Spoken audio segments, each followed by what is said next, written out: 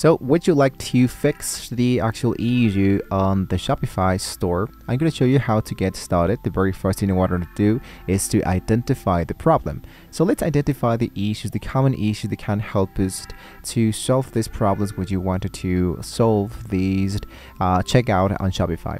So first of all, what I need to do is to check out the common problems. For example, the abandoned carts, the payment failures, this loading times. So let's make a quick diagnosis of the issues.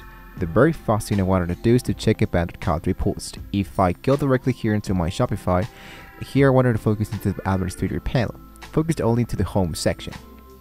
Inside this home section, I wanted to focus into the left part that says orders. Inside orders, you can focus into more actions and look out for the analytics bar, so you can check out for these section that says abandoned carts. So you can check out to see if there's a pattern here. Now the second thing is to analyze the payment getaways error.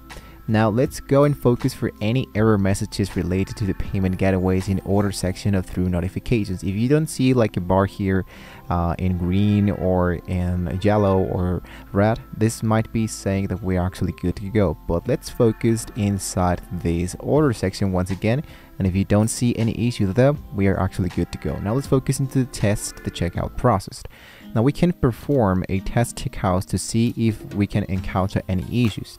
So we can use different payment method and shipping options to cover all the bases. Usually I'm going to hit now into settings and focus inside payments. Usually there's a lot of getaways, for example the Shopify payments and the PayPal, that can be helping you to enable the actual new section that says test mode. So if you don't see it, what you can do is just scroll all your way down and try to make the custom application customization so you can enable testing section. And if not, what you can do is to go directly inside the payment getaways. For example, if you're using Stripe, you can go into stripe.com, and here what you can do is to enable the testing mode. So each time you make one transaction, you can see what is the main common issue. Now another solution that I can give you is to optimize your checkout settings. So once you have identified the problem, it's time to optimize your checkout setting. What you can do is to enable the single page checkout. So if I go once again here into settings, what you want to do is to focus into checkout. And here what you wanted to do is to enable and customize the configuration of your customized checkout, the thank you section and the order status pages. If you hit into customize, you can see that here appears the actual editor of Shopify. So what I can do is to change if necessary information to keep the process quick and easy.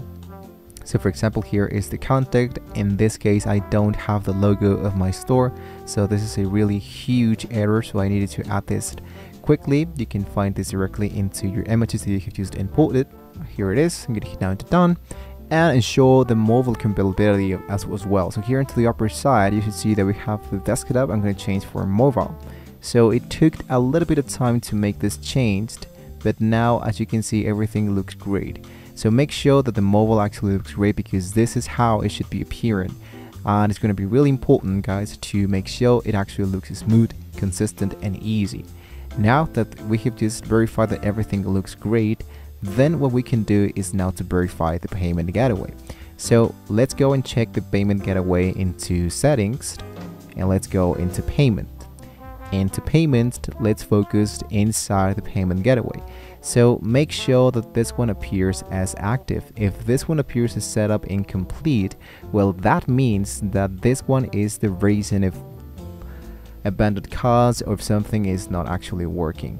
So make sure that you have just changed all of those elements before we can continue.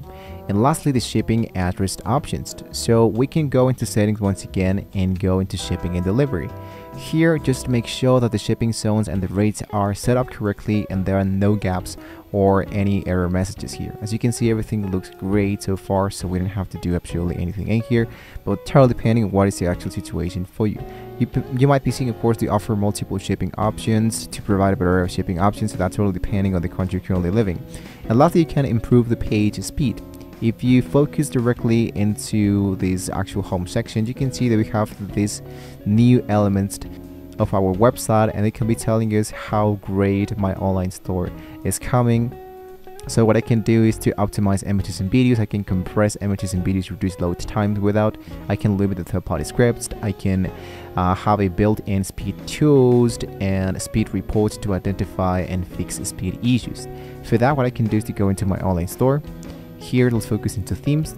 And here into themes, you should see that we have the speed time report. Everything should be looking as good, good, and good. So if you wanted to, let's say, enhance more reports, what you can do is to follow the recommendations that Shopify has to offer to us.